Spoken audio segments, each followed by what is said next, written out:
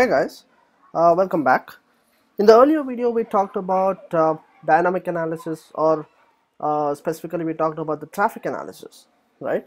Which means we were able to intercept every HTTP or HTTPS packet on our proxy over here, and we were able to toy with the request, right? So that was pretty handy. But now there are certain apps, right, where you can't do this, and that is where bypassing the SSL pinning comes into picture. So let me pick up one of the apps. Let me open Twitter. Twitter is something which is used by many people, right? I do have my proxy set up over here. So if I show you this, you can have a look here. It's the same configuration like earlier. I've not changed anything. So I basically have the proxy set up, right? And so when I switch on when I go to my Twitter, right, and let's say I want to log into Twitter, right? So let me go here, let me put it as xyz at xyz.com, and the password being 123456, right? So when I have something like this, and when I let me go down to the interpreter, and let me go down to the interceptor, probably turn on interception, and when I click on login over here, you see the request doesn't come here, right? And the reason behind this is because because of SSL pinning. So what is SSL pinning? When so certain apps are designed this way to add that extra security layer to the app. So how does it work? When an app is trying to connect to the server, normally three things happen, or three things are exchanged or agreed between the app and the server. In this case, the app being the Twitter and probably the server of Twitter, right? What are the three things? First one is how will the key be exchanged. Second one would be what kind of encryption, and the third one is how will data be marked as authentic, right? So one of the mechanisms, once the mechanisms are agreed on the client, right? Once the mechanisms are agreed, the clients, they request the certificate from the server, right? So in this case, the Twitter app will request the certificate from the server. Now then the certificate is validated and the public key is extracted from it, right? Now here where it gets tricky, the developers of the app sometimes pin the public key of the server into the app itself, which means when they code the app, they are going to pin the public key, right, into the app. That way the app will compare the key, right, which it gets from the server with the key which has been hard coded in the app, and if it doesn't match, then the connection is dropped, right? So now in such a case, we can't use, a basic configuration of proxy would not work, right? So it would end up something of this sort, right? Do you get it? So this is where we need to use the concept of bypassing the SSL pinning, right? So now to do this, we are not just going to use burp suit, but in addition to that, we are also going to use some dynamic binary instrumentation, right? And there are many frameworks out there, open source frameworks, to do this. One of them is the Frida framework. So you can read about Frida over here, over the internet over here, right? So you get information about how to install Frida, how to use it, what are the things you can do with Frida, right? So basically it's a dynamic binary instrumentation, which means it's like a debugger but with some extra facilities or extra features such that you can toy with the whole functionality of the app when the app is running. So that's the whole point, right? So what we will try to do in basic terms here is that when the SSL check happens, right, when the check of the public key is happening, we are going to inject a bit of code, right, to make the app, right, bypass the SSL check part, right, so that it will accept the certificate of my burp suit, and the traffic will be intercepted and can be relayed through the burp suit. So that's what we're going to do. I'm going to show you a demo of this, right? Yeah, so to start with, the first step is installing your Frida. So you can go down to this link and understand how to do that. Installing Frida is pretty simple. You have information regarding what modules to install and so on. So the whole step is over here. So I'm going to skip that part, and I would allow you guys to just go through that. But in my case, I have installed Frida on a I have it on a virtual environment, right? So let me start that virtual environment, which means I will have to go and source this, right? I think you guys know how virtual environment works. So let me do, where am I right now? Okay, so I have a virtual environment called virtual Python 3 over here. So let me source this. There you go. I have turned on my virtual environment right now. And what else? So I'm also assuming that you guys have already installed Frida now, right?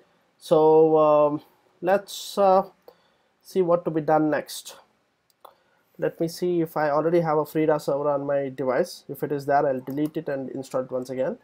So it's going to be Adb Shell. Okay, no devices. So let me connect the device. I think the device got disconnected. Adb connect 192.168.56.101, right? So that's the device. Let me do the whole Adb Shell again. There you go. Let me check the contents of data local temp folder. There you go. Okay, there is already a Frida server, which means I'm going to delete this now and install it again, because I want to show you guys how to do it right from scratch, right? So there you go, I deleted it, right? So which means it shouldn't be there now. Let's go back. Great. So I'm back to my virtual environment, which already has Frida installed, right? So what do we do? First step is we go and push the Frida server, right? So Frida server is something which you get when you the Frida basically works on a server client kind of a model, right? So you're going to install a server on the device, right? On the, in my case, the emulator. So this is my device. So I'm going to install it on my device over here. It's going to be a Frida server. So how do I do it? First, I'll have to push it, right? So let me go down to my desktop and find where my Frida is, right? So here you go. So this is my Frida server, right? So this is something you get when you install Frida. Now I'm going to push this Frida server. So there you go, I'm pushing the Frida server. Where am I pushing it to? I'm going to push it to the data folder of my, so I'm going to push it here with the same name as Frida server. Okay, so the push is happening. There you go, the push has completed. And the next thing is I will have to give some permissions, right? Because you have to make it executable. So there you go, the permissions are given, 777 permission. And once we are done with that, let's kickstart the Frida server, right? How do we do that? We go to Adb Shell, and there you go. So we have started the Frida server. So what we did, we installed, first thing is we installed Frida on my Santoku machine, right? And that is there as part of this virtual environment. Next is, as I told, Frida works on a server client kind of a model. So the Frida server has to be pushed onto the device, right? Change the permission of the file, and then start the Frida server. Okay, so once that is done, now what do we do? Now, because the Frida server is running, it can hook on to any processes which are running on your Android phone. And let's see all the processes which Frida can hook on to. So how you do is you run the command Frida ps-u, right? So there you go, these are all the processes which are running on my Android phone, and these are the processes into which my Frida can hook on to, right? Great. So I also know my Twitter is running, right? So let's see, where is my Twitter?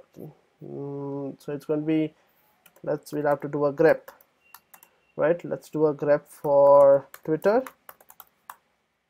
Okay, there you go. So the Twitter is running. I don't think you guys can see, so let me run this again. There you go. So this is the Twitter's package, and we have the process ID which is 3098 for Twitter, right, which is also running. On the burp suite I have already configured, right? So burp suite has already been configured over here. Give me a minute. So proxy options, yeah, the burp suite has already been configured, which is pretty good. What should be done next? So now we have to generate a new certificate down here, right? Let me stop this interception.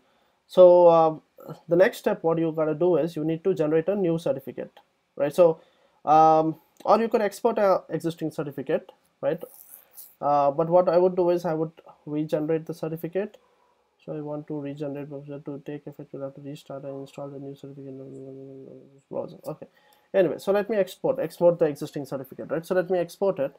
So how do I export? I'll have to export this in a certificate in DER format, which is fine. Let's do this. Let's export it. Yeah, next. And yeah, so I think this folder probably already has some certificate. Let me delete that because I don't want that to cause any issues with the. So I'll have to go down to burp. So I think there is a certificate already. Let me delete this. Right. So let's keep this here. So what do I name this? Let me name it as cert -der. Okay. So I think next. Okay, so probably I think I'll have to give the let me delete this for a minute. Go to trash. So let me do this again. Next, so it's going to be cert -der dot cer, right? The extension as well. So there you go. So the certificate was generated. This is my certificate. So the certificate which I earlier generated, I have transferred it to my Santoku VM, right? And you can see over here, this is the certificate. So what do we do now? Next, we need to push this certificate onto my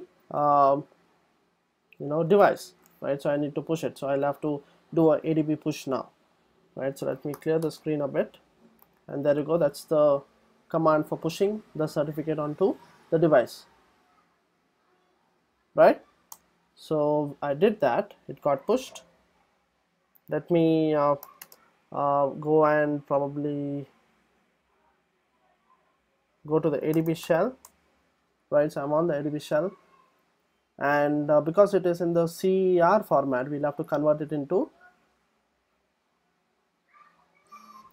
.crt,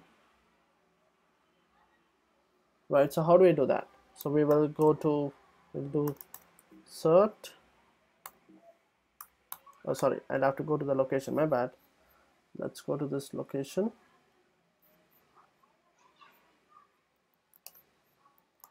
So we go to the location and okay, sorry, I think it's a mistake. Data, local and temp. So I'm in the location now, and let's rename this particular file. Okay, there are two files already. So we will have to delete this before. I think this is something from my old project which is still here. So let's remove this.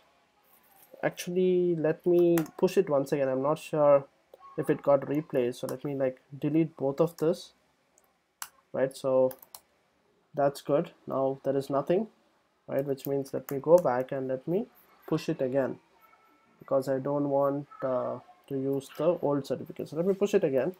There you go. So it got pushed, right? So let's go to Adb Shell and let's go to this particular location,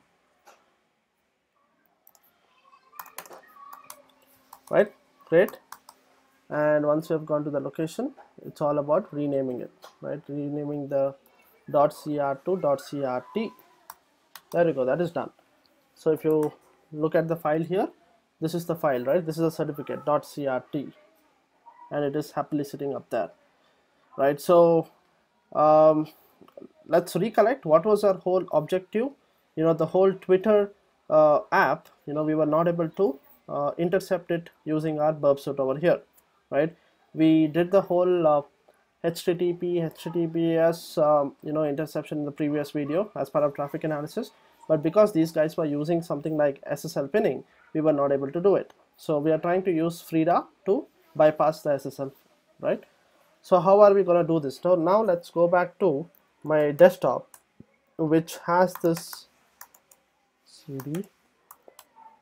Let's go to this Frida folder, and if you go to the Frida folder and if I do a ls, you see along with the Frida server there is a JavaScript which is frida-android-repinning.js, right? So this is the script, right? So you can get the script over the internet. Again, people have written a lot of modules, a lot of scripts to do a lot of things using Frida. So bypassing SSL, this is kind of like a universal script which you'll get over the internet, right? And you can use this script to basically now bypass. So how will we do this? So we are going to use this script along with the Frida command. So this is how it's going to be. We call Frida. We're going to give the file, which is basically the package com.twitter.android, right? And we are going to also attach this particular JavaScript to run, right? So I did that, right? There you go. So we have, it has attached the bypassing of SSL has completed, which means now I can go to turn on the intercept, right? I've turned it on, and if I try to do login, let's say I do the same thing like earlier, xyz@xyz.com and password 123456, right? When I hit the login, you can see here, right? See the whole xyz@xyz.com, the password, everything has been caught, right? So the interception basically worked, right? So this is how it actually the bypassing of SSL works. So what we did here was we used dynamic binary instrumentation, which means during the process, or the script injected itself when the SSL negotiation was happening, and it kind of hijacked the SSL context, right? And so the check where the app is trying to check the public key, the pinned public key with the public key of the server, that particular process was bypassed, and as a result the app is now talking to my proxy as like as if this particular proxy is itself the server of the app. So this is how you can use dynamic instrumentation to bypass SSL pinning when you're when you're not able to intercept traffic because of SSL pinning. This is a very interesting and a very useful way of bypassing it, right? So again, thanks for watching. Have a good day.